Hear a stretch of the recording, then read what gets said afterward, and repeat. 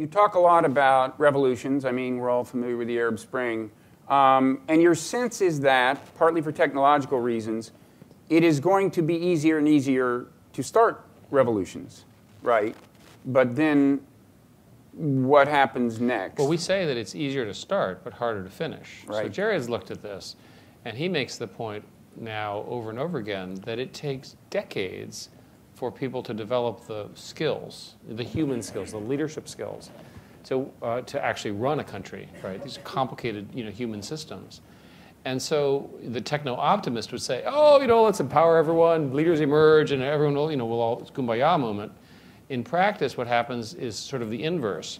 You end up with the apparent nature of a revolution, along with a lot of increases of expectation.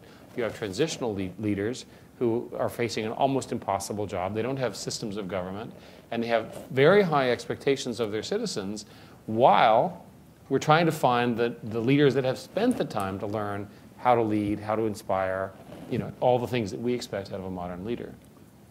And we talk a lot in the book about how these revolutions will play out outside of the Middle East and North Africa. And we made it, this was all happening so fast while we were writing this book that we made the decision in the chapter on future of revolutions to start with the statement, we know the story of the Arab Spring.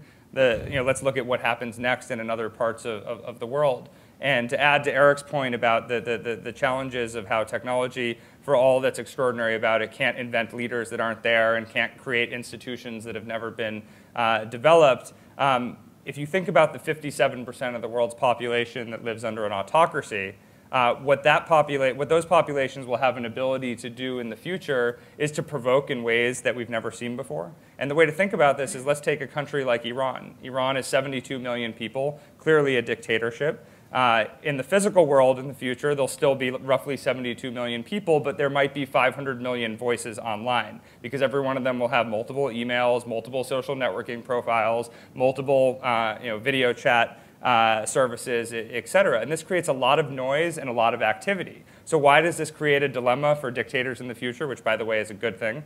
It creates a dilemma because dictators in the future are going to have a hard time distinguishing between what's noise and what's real. And they're going to overreact, they're going to underreact, and where they do so, it's going to get people into the streets.